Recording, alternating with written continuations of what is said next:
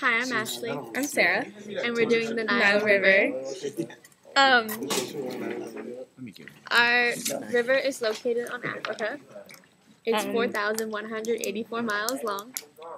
It's 30 degrees north and 31 degrees east. The river runs through Uganda, Egypt, Ethiopia, Sudan, and Burundi.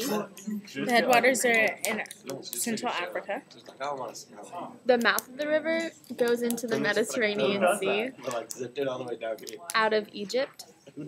Our river does have a delta.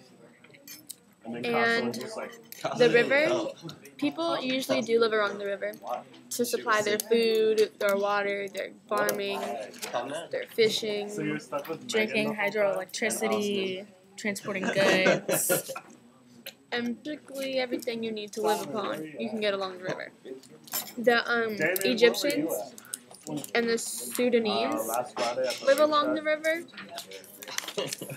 and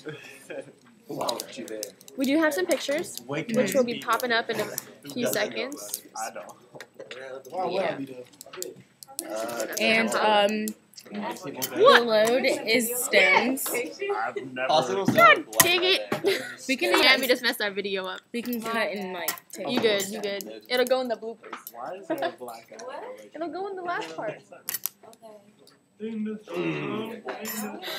gonna make it much more fun than like us on a roller coaster or doing something. No, Sarah, it's a video for a project. I know. You're fresh.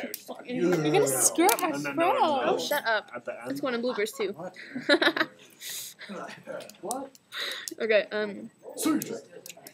The river carries silks, reeds, stones, and any other thing that floats along the bottom of it. It's pretty strong. There are pollution issues, agricultural runoff, and industrial pollutants. This river suits a lot of people. Corey, get out the video. Bye. It suits 78,866,635 people.